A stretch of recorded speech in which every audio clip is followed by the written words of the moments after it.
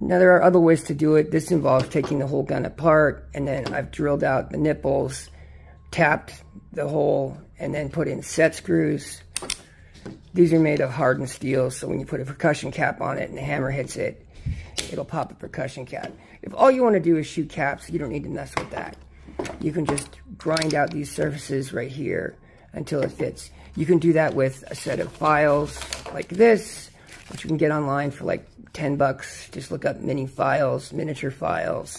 Or you can use a combination of those and a Dremel tool, which is just a rotary tool with sanding wheels and grinding stones and stuff like that. But this is all you need. It'll take you some time, but just be careful, take your time, and just check if the hammer is contacting the nipple. And you test it with caps, and that's when you know you've achieved the design, when you've gotten it where you want it to be.